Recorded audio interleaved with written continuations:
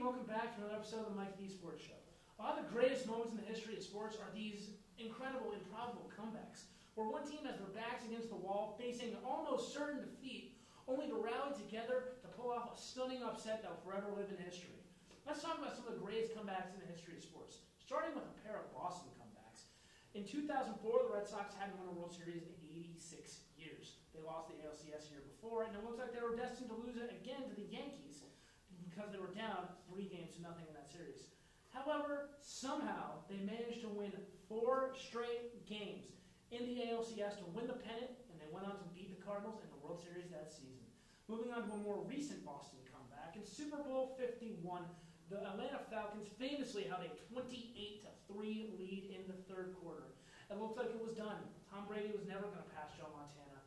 But Brady was able to rally the Patriots together, leading them an incredible drive in the fourth quarter and overtime to give the Patriots a 34-28 win in one of the greatest games ever played.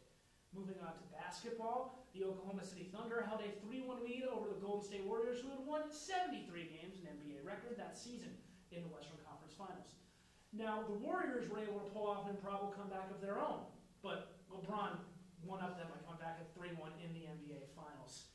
And let's talk about college football. Yeah, there's a lot of great comebacks in college football, mostly a real recent one. In 2017, UCLA, led by future NFL first-round pick Josh Rosen, lost 44-10 against Texas A&M. But when all appeared lost, they came back and finally won 45-44 in regulation, which is just amazing to score 35 unanswered points. Now, let's go look at some fans to see what they think is the greatest comeback in the history of sports. Houston Oilers versus the Buffalo Bills in the playoffs. The Patriots versus the Falcons in the Super Bowl. The Red Sox beat the Yankees in 2004. Thanks, everyone. Now let's head over here for today's stat of the day.